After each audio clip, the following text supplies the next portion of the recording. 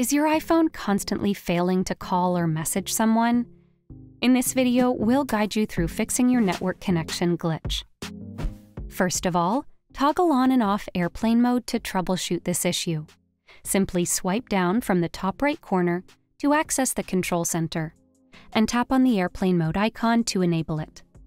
After a brief pause, disable it. For those on the move, ensure smooth connection by activating roaming when traveling to a different state or country. Open Settings and navigate to Mobile Service. Choose your SIM card and turn on the Data Roaming toggle.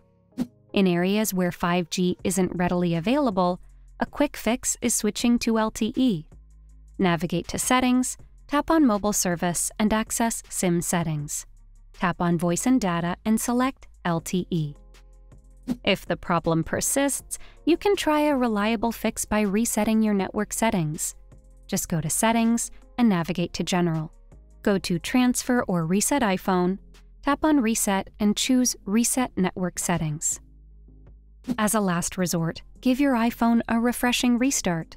Press and hold the power button along with the volume down button. Slide to power off. Wait a moment, then press and hold the power button to turn your device back on. Hopefully these tricks should do the trick for your network hiccup. Don't forget to hit that subscribe button and check out one of these videos. You might enjoy it.